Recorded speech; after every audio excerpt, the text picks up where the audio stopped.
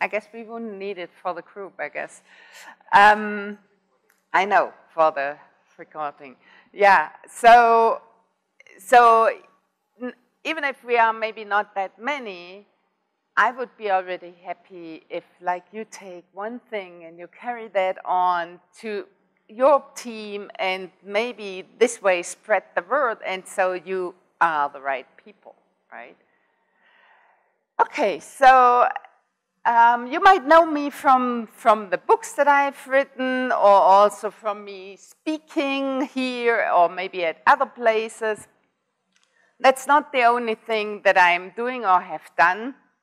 I'm also an ecological, I never can say that, pollution commissioner, ecological pollution commissioner, which I did many years ago. I never really worked in that area, but this is also part of my background next to a few other things.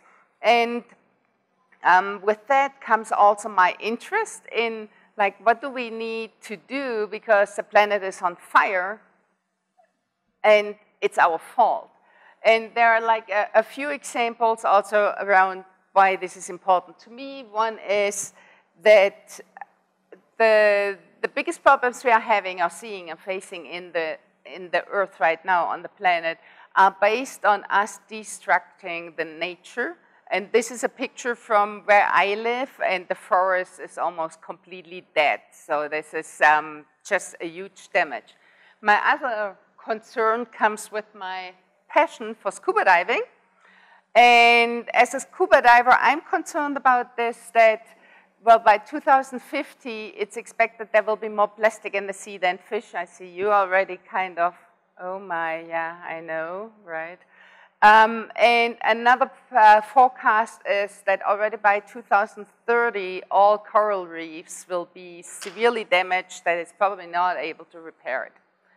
And so I always thought, well, this has to do with politics, this has maybe to do with my private life, how do I work and do stuff? However, what I found out is, meanwhile, there's also a lot on our fingertips as people in the Agile space or in IT software space that we can do. And so this is what I want to focus on today. And my agenda is kind of my preferred one, what, so what, now what, and we start with the what, which is about, well, kind of the welcoming, what we are doing right now, but also, which maybe takes a little bit longer, about defining what's the understanding of sustainability that I'm using here and with what I'm working, so that it can help me in my daily work, and therefore, hopefully, it helps you as well. Then the so what is about connecting the whole thing to agility. And the third one is now what can we actually do? And this is also the data-related part, although I have already at the beginning something about data. Let's see. So let's look at the definition of sustainability. And if you have already dealt with that, that might be something you know. But let's see. So yeah, we start with what. So that's the kind of the first definition that came out about sustainability, and it's based on the so-called Brundtland report, which is a report created by the United Nations. And in general, it just says whatever we are doing, but no matter what it is, we should always have in mind that the future generations can do what they need to do for having a good life, right? So that whatever we do, we have a long-term perspective and not only thinking about ourselves. Then another definition that comes from the United Nations, and often we see a lot of posters around that, these are the 17 Sustainable Development Goals.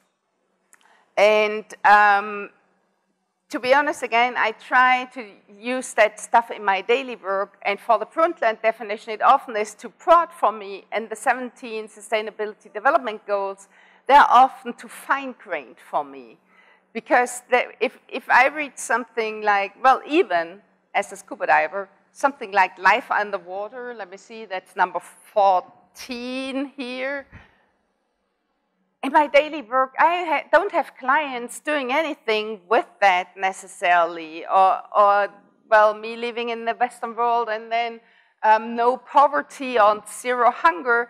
It's kind of far from what I do, like when I write software, right? And therefore, my preferred definition for sustainability is the one that's based on 3 pillars, so 3 different areas. And I just want to go briefly through those. The first one is focusing on social and people, which means like aiming for equity, health, and livability. And now trying to translate this already to software and IT. So there are topics like diversity, inclusion, accessibility, and all, well, diversity and inclusion is maybe something we talk for a few years a bit more than we did in the past. Yet accessibility, I think, is still something a lot ignored. And actually, once you start looking out for that, you see a lot of things that are not working well, especially in IT and software, because, well, we don't think about it. And it can be something like that if people need to enter their last name, that it's requested that a specific amount of characters are entered, like 3 characters is a typical thing. But if you look at people, especially like Vietnam or so, they often have only 2 characters in their last name. And so they can't access it. And it can be all kinds of things. It's just like one example, right? And often it is, we don't think enough about this, that the software we are writing is actually for people who are all kinds of people, who are different than we are, different than anyone on our team is, and so on. So we have to think broader here. The second pillar is that comes most often at first in mind when we talk about sustainability, which is the environment or the planet, which is about protecting the planet. So the stuff that I said before, like my passion for scuba diving, or that I see that forest dying right in front of my house, more or less. And there we can at least start asking the question, what is actually the carbon footprint of the systems that we are creating, both while we are creating it and while it's operating and its use, and what can we do about this? So you see, I'm trying to connect it already to software and IT, going through that definition. And the third pillar is the economic, and now called, this has changed, prosperity to its prosperity. Before it was called profit. So last fall, this has been changed, and which is about improving the lives of everyone and everywhere. And this might be a little bit harder, but I have also seen, unfortunately, too many examples also in IT where this has not been the case. And sometimes I think maybe it's even a higher risk for us in Agile, because in Agile we so often focus on the customer's competitive advantage. That's exactly how it's in the principles of the Agile Manifesto. However, we seldom look further. What is the customer actually doing with that? And is this helping the world or not? Is it excluding people or not? Does it do any harm or not? And trying not to go too deep into this, but one example that is a good but very bad example is a software called Chef. You probably or might have known it or know it, yeah, Chef, yeah, a cloud software, which has been used by the Immigration and Customs Enforcement in the US to run the detention camps at the Mexican border, where the kids have been separated from the parents. And, you know, even for stuff like that, software is used. And sometimes we don't know, and in this case, it was also the people who have written the software. It was never their intention that the software will be used for something like that. And so my point here is sometimes we need to look further in order to understand what's really happening. So sustainability is actually kind of that holistic thing where all these 3 are coming together. And these three coming together also, I find important because sometimes it's too easy to focus on one of the pillars at the cost of one of the other ones. And at least where I'm coming from, very often, whenever people talk about like climate crisis and stuff like that, right with it comes like climate or social justice. And this is just like one example that if we would focus like on the one pillar, it might be very unjust and unfair and would not improve the lives of everyone everywhere. So we really have to take that all together to make the world a better place. Okay, so let me see. All right. You might think that software comes to the rescue, like examples for that. You know, we have ebooks now instead of real books and other stuff. Yeah, there's a lot that we can do with software and IT that then gives away the physical thing. And it might help in some cases. Actually, in this case, it's even not clear. And and I'm really saying it the way I know it. So there are various data out there, and this is sometimes the difficulty when you start digging into that topic because things are emerging all the time, and we keep learning, and so we often don't know. So one of the data points that I heard here was that for ebooks, especially if you're buying an ebook reader, then you might have to read 19,000 books in order to level it up to like reading physical books. So the problem here is very often we buy new hardware, and this is what actually creates that big carbon footprint. So it's not, in this case, the energy we need for the ebooks, but it's the ebook reader that creates that problem. And again, there are also other data out there, so you cannot take that for granted. It's just one data point, and there are also others. Okay, no input is detected. Why? Is this for a while? Do we know? Who? I don't.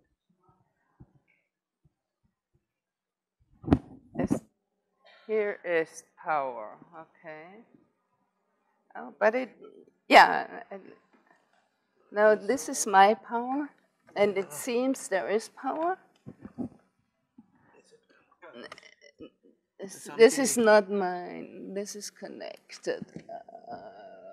What does it say here? Battery is low, so it sounds like it's not loading. Ah, now it should load. No? Yeah. Ah, it did. It's the least one, actually. Can you check now? Yes. Yes. Yes. Okay. Bio setup. Thank you. Well, we are not there yet. Huh. Oh. Well, it's booting here. I see something. So here's stuff going on. See? Yeah. Yeah. Let's see. And of course, I prepared everything so well. I know.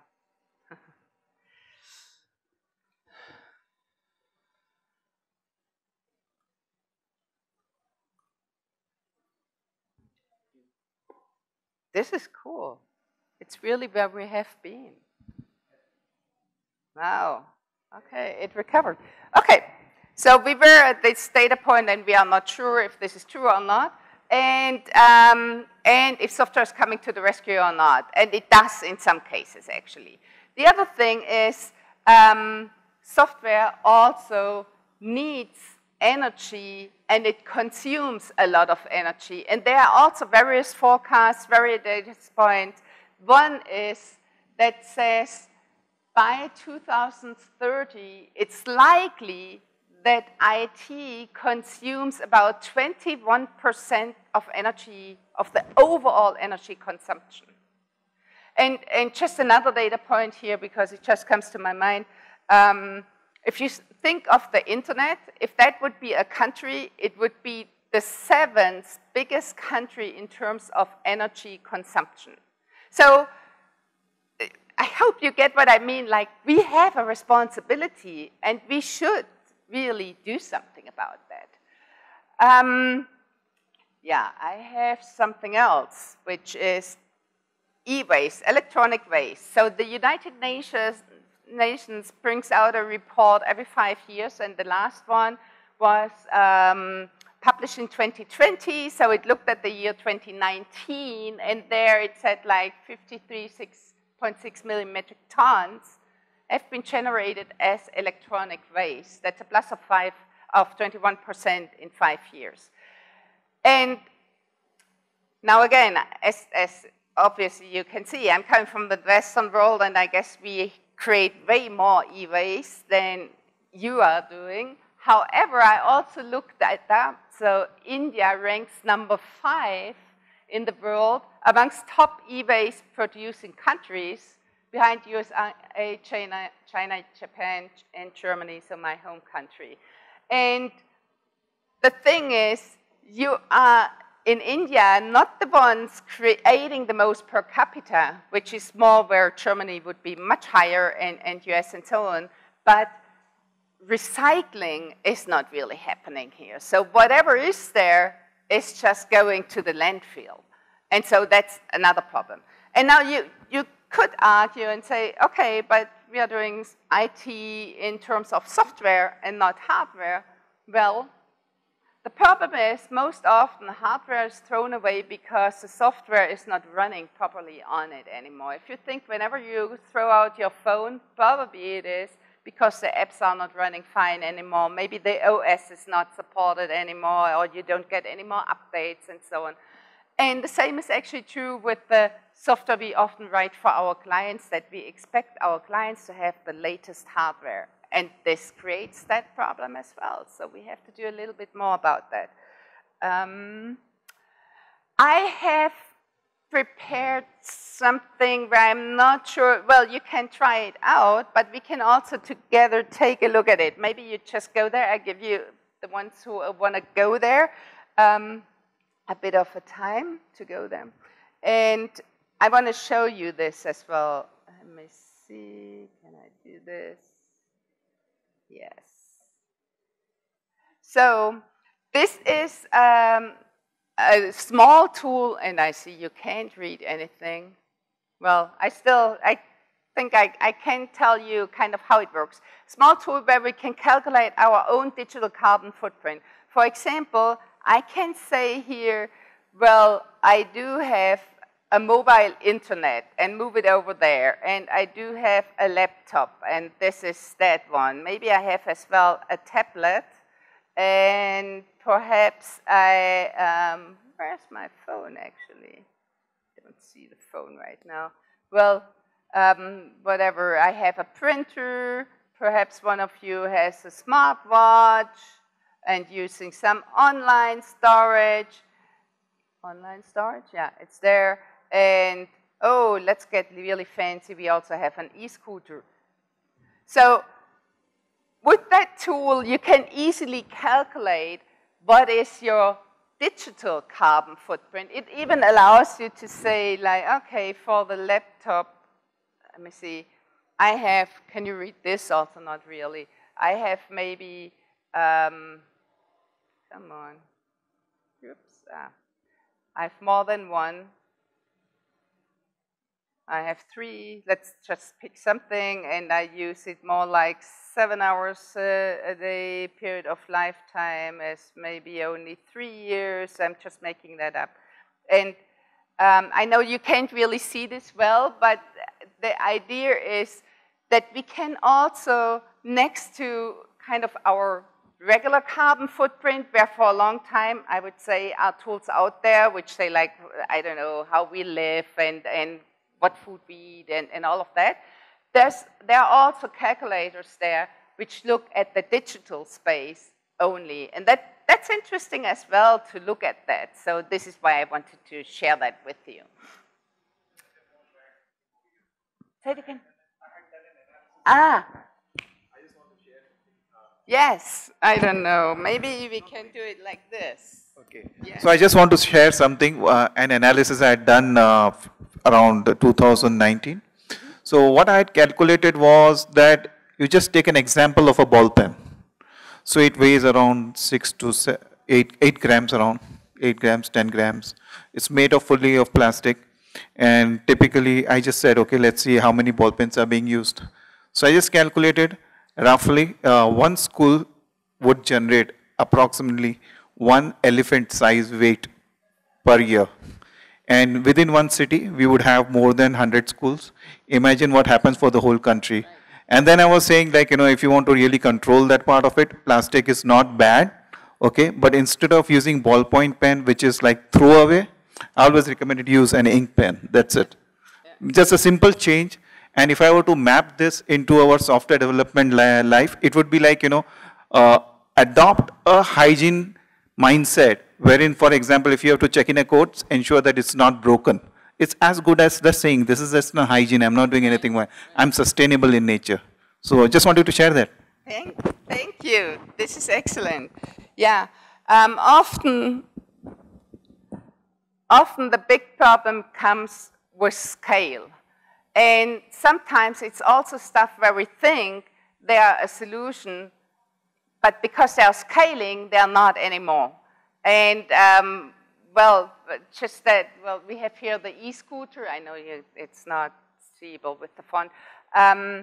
But also electric cars. If everyone gets an electric car, oh my God, we are in deep trouble. It's not scaling for the planet. So, and that makes it even harder then. Okay, so that was more like, okay, you can also look at stuff like that.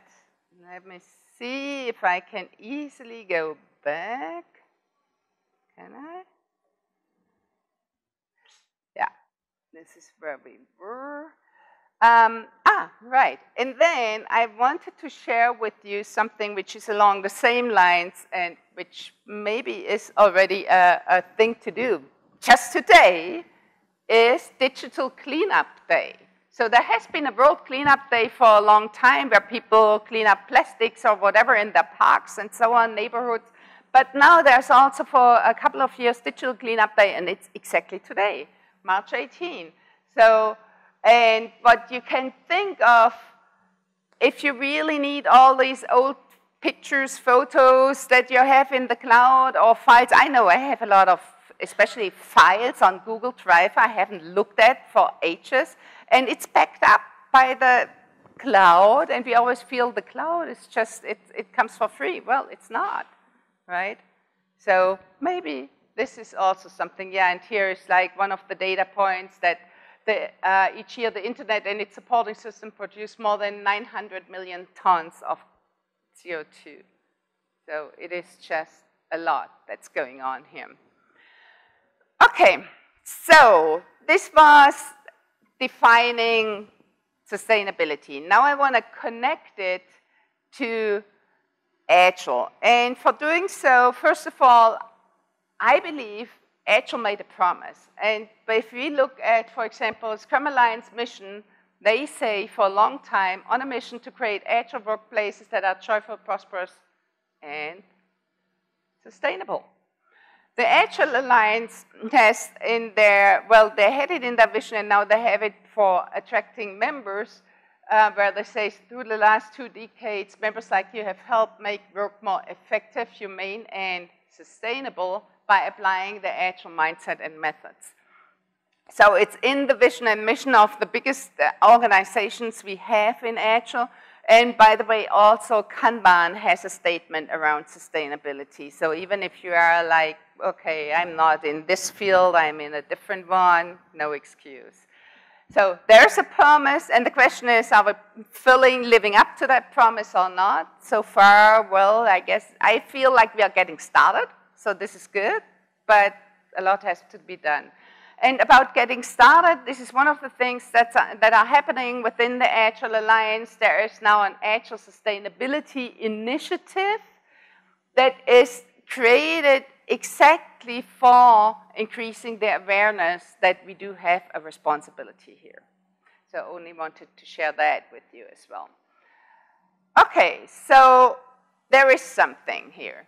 Then if we go to now what, and I look at my watch and see what we can do.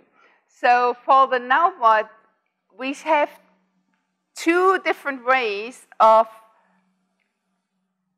taking our responsibility for more sustainability. And one is like sustainability by Agile or IT, which is we are using whatever we have at our fingertips and help to make the world a better place. I have like one example from myself, which was last year. I helped together with a colleague of mine, Steve Hollier, who also was once a speaker here, a nonprofit organization in the climate space to come up with a new campaign, and we use stuff like open space, event storming, story mapping, all that help them to make their next steps. So we have those tools at hand and can use them. Another example is from Nicole Bellilos, also a colleague who is in the Scrum area more working. And what she did was for an organization, also a nonprofit organization that's called Hack Your Future, where she acted as a Scrum Master and helped a team to, in this case, creating a food saver app. Now, Hack Your Future is an organization, I know it has spread. It started in the Netherlands, where Nicole is from, but it's now in various countries, but I don't know if it's here. And their idea is to help refugees so that they can show and improve their IT skills in order to get easier a job. So it is kind of helping refugees in the foreign country where they now are. And so this is the thing that she did. Another possibility, so this was sustainability by Agile. Another possibility is sustainability in Agile, which is we are using sustainability as a guidance for what we are doing. So we start asking questions all the time. Will this improve sustainability, or will this make the world worse? And there's like, I have two examples here. One is, in your definition of done, why not also looking at the carbon footprint of the system? So has it changed with the last stories you deployed or not? Another example from what a colleague of mine also has even written up, Marjolaine Pilon, which is she's running a Planet as a stakeholder retrospective every once in a while. What this means is, like, I'm making this up, let's say every fourth retrospective or so, or every second month or something, she says the focus of that retrospective is, what if the planet is also one of our stakeholders? What would change? What would we do differently? What do we now want to do differently? And with that, what I now heard from several teams, they come up sometimes with easy things like your quick fix, actually, but in IT, right? Where they figured, well, if we do it more like this or that, then we reduce the carbon footprint of our system, or we make the system more accessible, or anything like that in those three pillars, right? So this is a possibility you can do. Now, I wonder, first I thought we will together really gather data, but I also know that there's no official public internet here. That's what I figured later on, and so maybe this is not a good approach. Therefore, I thought I just want to share with you some questions you can use to assess with your team. And I have kind of put them under the various values of agile development, which are like the focus on the customer, self-organization, continuous learning, and transparency. And so if we look for constant customer focus, we can start asking, like, how did we actually decide on the target audience? And I want to make this a little bit broader because at least I like to work with personas if I think of target audience, because it makes life so much easier in order to find out whom we are writing all that stuff for and how to prioritize stories and so on. However, what I nowadays do is every once in a while saying, well, what if our target persona would be the complete opposite of the one we are focusing on right now, just in order to find out how inclusive or exclusive the system actually is that we are building here. And just this example, well, I said this already with the last name, if it's that it requires like 3 characters. Another example, which is kind of famous, is the one with the, also famous means typically bad in that sense, with the one with a soap dispenser that only worked for white skin and not for dark skin. Again, it's software detecting the skin color and then saying like, okay, there's soap that must be poured out, right? But it didn't work. And I just think, well, I deeply believe that the teams building stuff like that, they are not doing this on intention. And I'm 100% sure that the teams I've worked with, we also have ignored a lot of like outer groups, or which we made outer groups, by the way we built the system. So it's not intentional, and therefore what we can do is at least question at times if our target personas maybe are in a way that they exclude a lot of other people, which still might not be in our target frame, but we want to have an inclusive system, right? So that would be one thing about how did we decide on our target audience. Another question to assess if we think about self-organizing now during product creation, we can start asking how are the offices actually fueled we are creating that product in.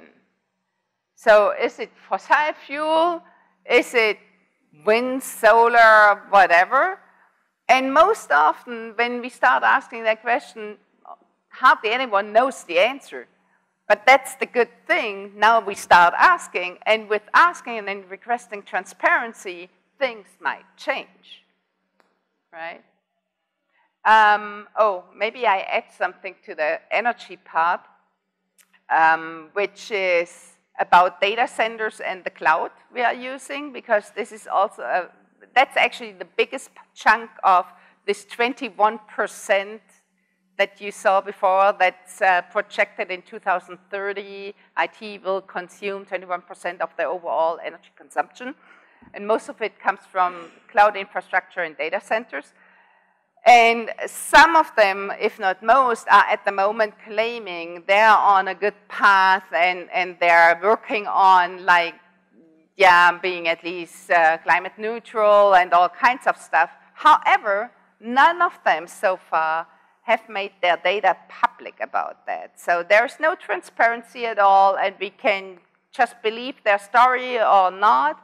And again, if we would keep asking when we make the decision which data center we are going with, maybe over time, the more people are asking for that, the more likely it is that they will make it transparent.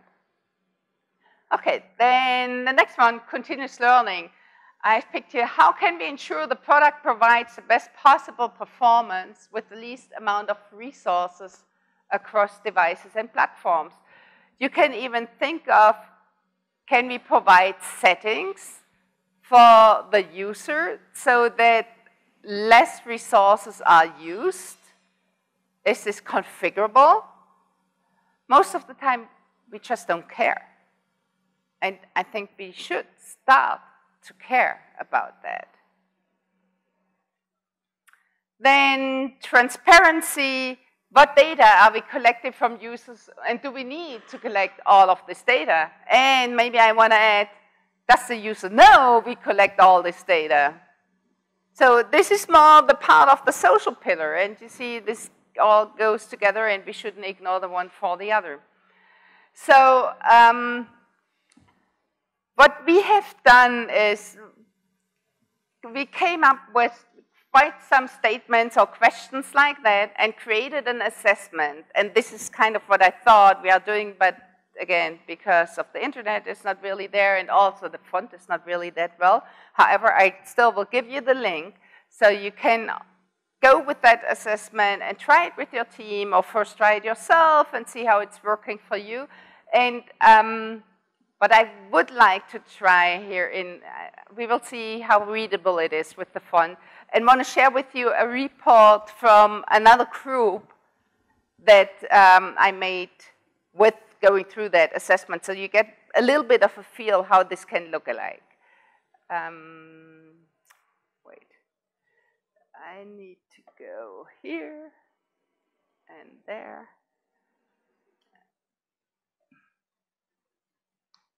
And I guess it's not visible at all. What can you read anything?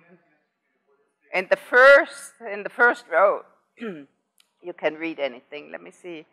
Does this go better or worse? Okay, so this is like the outcome on the highest level, if you will, for different areas. Sorry, I'm diving here. And the 4 areas, you see, well, first the 3 pillars we have been talking about, like social, environmental, economic. And then there's the 4th one, which is holistic, really taking it all together. And then here it is like, see, I can hardly see it. I think this says 2, and up there it says 4, and the highest would be a 5. So the 5 would say like, yes, we do that for all those statements, whereas like 0 means probably we don't know, and 1 is no, we don't do it. So just so you know kind of what we are looking at. And if we look at, well, let's first go for something. Oh, this is better readable, right? Maybe, at least from me. So social, there the average was 3.56, which is higher than everything else. Let's go in here. And you can't read, so you have to rely on me. So what I see here, is this readable? Also not. You only see your data set. Is in the very first row, you can read it. So I read it out. This one is the highest score with 4.31. And it says the team implements policies to ensure the balance of great user experience with protecting privacy. So that was the social part I was diving into, right? And this is something I see quite often, and which also gives me hope, because I believe 10 years back, we started talking about privacy and security, but not much has happened. But now things have changed, and so in this area, whenever we talk about privacy, security of the system for the users, the values are much higher than for other things. Let's go look for one that's much lower. So this would be this one. That's at 2.67, which was that group, how they rated it. It says the team monitors the product, service, impacts, benefits and harms on individuals, communities, and societies. So if it's so low, it means this is not monitored at all. What kind of effect the product has on individuals, communities, societies. Maybe one more in this area, and then we perhaps look at, I don't know, one other place. This is a 383, and it says company acts fairly to all stakeholders. Well, maybe here it says, well, whatever that means, we don't know. But it's kind of, it's higher up at least. And yeah, so this is at least something then. Oh, let me see, can I go back? Yeah. Let's go to the environment and see if we find something interesting here. Let's go for the highest. I believe that's the highest 378. Here the group says the company monitors and proactively seeks to reduce waste products. That's also a tendency that we see over time, that people look more after what waste is created, really. Then we have the lowest, that's 132. The team monitors the carbon footprint of the system. That's a completely new concept for most of people. So that's also not a surprise to see this here. And so the thing is, with this assessment, there are all these statements. So you now just heard like 4 examples or so, right? And where people say in a team, is this true for us or is it false for us? And then you see overall, what is it? Where do we stand?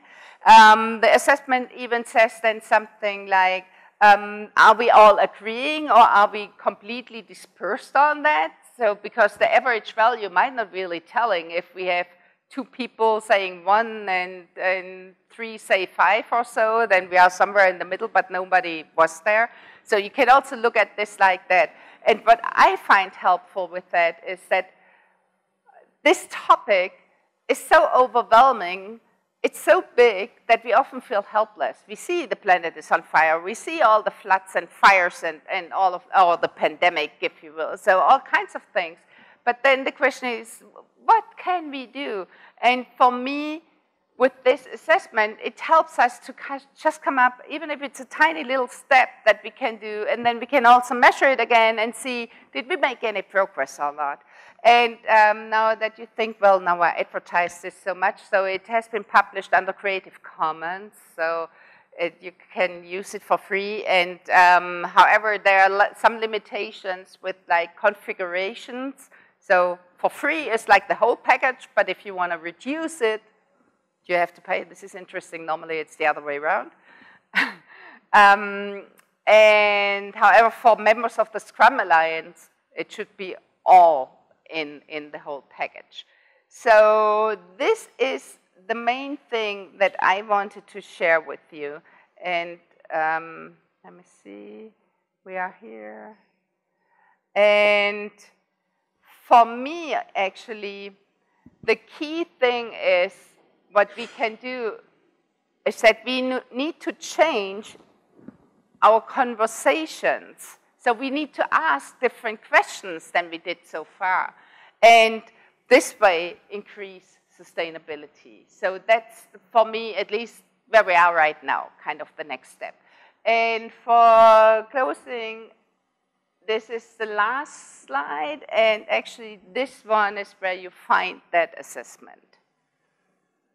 The full feature thing, which is the Creative Commons, and right. See, I thought I still have 2 minutes, but I don't. But maybe we can run 2 more minutes for any questions, comments, but I'm also around. One thing that opened up to me was when we are actually developing software. Okay, so I think one of the very important things that we brought out was about, when we develop software, we don't think about efficiency. That tuning and efficiency should be a part of it. Mm-hmm. The second part is, do we really need to have that, or it can be combined with something else and use the same modules?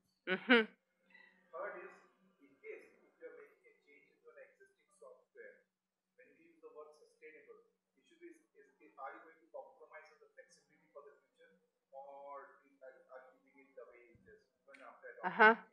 So that becomes your sustainable for Yeah. future. These are things that are coming up very fast. So I think the first and the third questions are kind of together for me. So which is also one of my learnings, and I might learn more and then would answer differently, right? So this is where I am right now. But my learning is, if we focus on sustainability, the software actually becomes more efficient and more performant, because we try to make the footprint smaller, and this is really the general footprint, and if we make that smaller, also the carbon footprint gets smaller. So this is kind of a win-win to focus on this. And I wasn't aware of that, so this is, I think, a good thing. And the other thing is, well, some people even think if we start looking at sustainability, it is against Agile, because Agile has this short-term thinking, which I never bought into, actually. For me, always a sprint was something that we are measuring in order to know where we really want to go. Are we on the right track? Is this where we want to go or not? So still, the long-term thinking, I believe, is important and should be supported more now with sustainability. So it's for me, it's kind of the opposite. Just one question,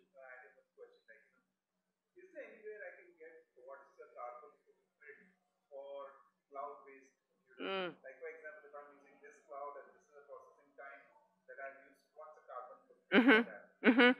So more and more tools are coming out on this aspect. So it's really, there's a lot going on. If one good source is the Green Software Foundation. They have created quite some tools which are also be able to be used in open source.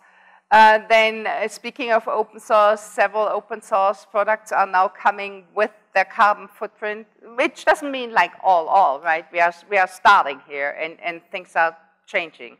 But this does exist. There is more out there now than there was like 3 months ago. And I guess in a month you, again, would see more. So there are metrics out there really that help you to measure that. Yeah. Yes. Sorry. One big, huge problem with carbon footprint calculations is the concept which you might have heard of greenwashing. Ah. How much of these tools take into account the potential for greenwashing and whether some of those offsets are in fact green? Yeah. And how do they impact that footprint? Yeah. That's becoming a big source of Yeah. statements where we start talking about carbon footprint. Comment on that. Right, right. It's a big topic, and I don't have a good answer. So greenwashing, just in general. First of all, I also have a positive answer to that.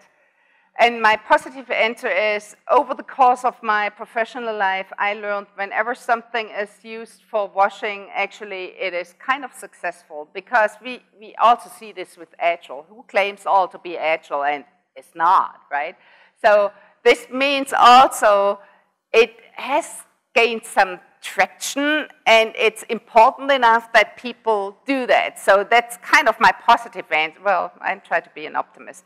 And the other thing is, and both are not real answers, but the other thing is, a client of mine said, like, we really want to do it because if we claim to do something on sustainability, but then people find out we don't, then it's worse than if we wouldn't have said it in the first place.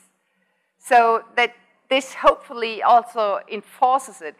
And also, well, another statement I have with that is, sometimes we also are looking for perfection, especially there.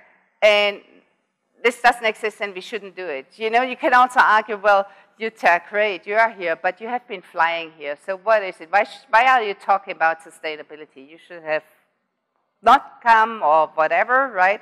And so this is true for a lot of things and people and companies and so on. So my point here is, we all should try the best we can, and I have my rationale when I say, okay, when I come here and I talk about that topic and I find here that many people, and if only maybe 3 of them are doing something, then maybe I have made a difference that's big enough. Next to, well, of course, I compensate the flight, but this is not really helping, but it's just one thing.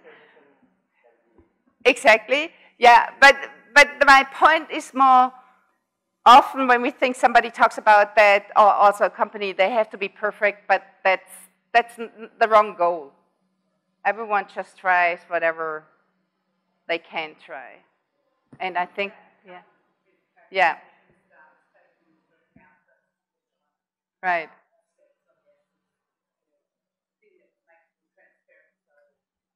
Exactly. That's kind of, yeah, what I hope for. Ah, I see, they have also gone longer. Okay, so, but I also feel like we should close then so that we can all be ready for the next session. Thank you so much for your interest. And let me know if you find something that you do, that you did, what it did for you. And I would be happy to hear feedback. You find me on LinkedIn, for example. Thank you. I will upload it. It's not there yet. Actually, I have changed it to the last minute. Because I saw with the internet and so on that this was a problem. Yeah, I will upload it. Thank you. Thank you.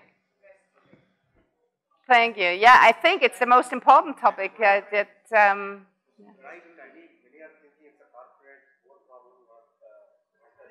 Exactly. You know, Agile doesn't matter if we are not working on this topic. It doesn't matter. Imagine the impact that it can generate within machine learning and data analytics field. That's going to be the highest. Oh, that's also a high energy consumption field. Yeah, yeah. And still, it could also help. We don't know yet. Yeah, yeah. Right. Yeah. So I'm packing here.